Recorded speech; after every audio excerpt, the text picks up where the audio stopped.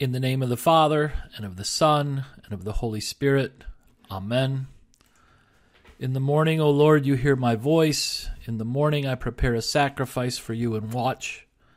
My mouth is filled with your praise and with your glory all the day. O Lord, open my lips, and my mouth will declare your praise. Glory be to the Father, and to the Son, and to the Holy Spirit, as it was in the beginning, is now, and will be forever. Amen.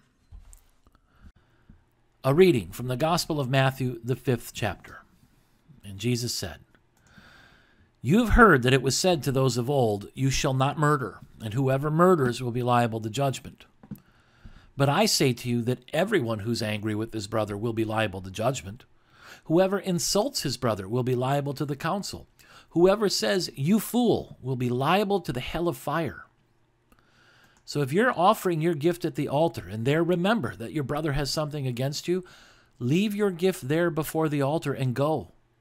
First be reconciled to your brother, and then come and offer your gift. Come to terms quickly with your accuser while you're going with him to court, lest your accuser hand you over to the judge and the judge to the guard, and you be put in prison. Truly I say to you, you will never get out until you've paid the last penny. You have heard that it was said, 'You shall not commit adultery.'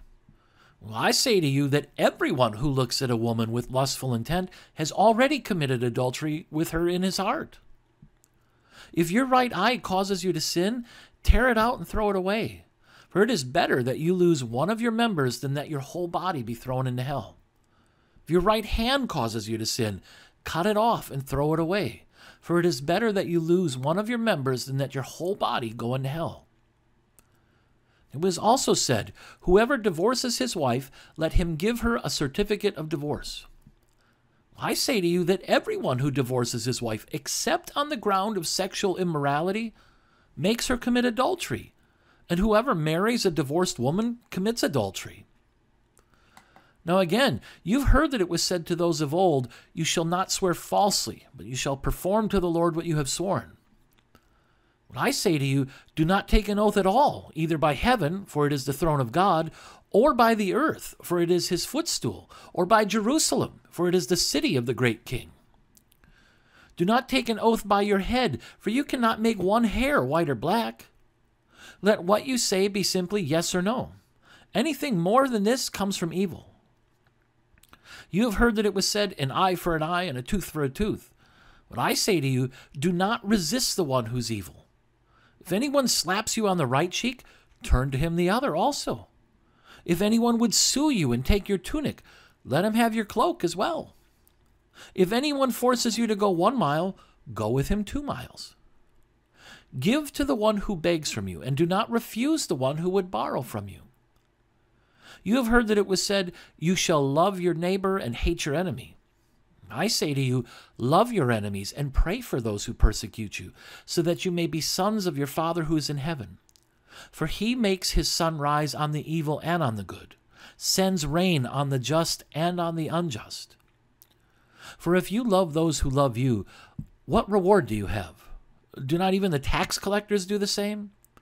And if you greet only your brothers, what more are you doing than others? Do not even the Gentiles do the same? You therefore must be perfect, as your heavenly Father is perfect. This is the gospel of your Lord. Praise to you, O Christ. I believe in God the Father Almighty, maker of heaven and earth, and in Jesus Christ, his only Son, our Lord, who was conceived by the Holy Spirit, born of the Virgin Mary, suffered under Pontius Pilate, was crucified, died, and was buried. He descended into hell. The 3rd day he rose again from the dead. He ascended into heaven and sits at the right hand of God the Father Almighty. From thence he will come to judge the living and the dead. I believe in the Holy Spirit, the holy Christian Church, the communion of saints, the forgiveness of sins, the resurrection of the body, and the life everlasting. Amen. Our Father, who art in heaven, hallowed be thy name. Thy kingdom come, thy will be done on earth as it is in heaven. Give us this day our daily bread, and forgive us our trespasses as we forgive those who trespass against us. And lead us not into temptation, but deliver us from evil. For thine is the kingdom, and the power, and the glory, forever and ever. Amen. Almighty God, merciful Father, who created and completed all things, on this day when the work of our calling begins anew, we implore you to create its beginning, direct its continuance, and bless its end, that our doings may be preserved from sin, our life sanctified, and our work this day be well-pleasing to you. Through Jesus Christ our Lord. Amen. And I thank you, my heavenly Father, through Jesus Christ, your dear Son, that you have kept me this night from all harm and danger, and I pray that you would keep me this day also from sin and every evil, that all my doings in life may please you.